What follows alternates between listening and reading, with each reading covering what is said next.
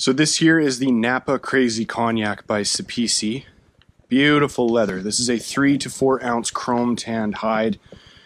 You obviously have a lot of pull-up and distressing in this leather. You've got a glossy top side. This is a perfect wallet leather. I have personally made wallets and journal covers out of this leather, and it is just beautiful stuff. Patinas very nicely over time as well. It's not waxy or oily to the touch on the top side. It's very locked in and consistent in terms of feel. The temper is regular, so as you can see, it does have a little bit of snap and rigidity to it. And if we move on to the flesh side, you've got a very clean finish with an orange color. Has been finished, so there is no extra material, fuzz, or fiber. If you have questions, reach out to me anytime. And if not, I'll see you in the next review.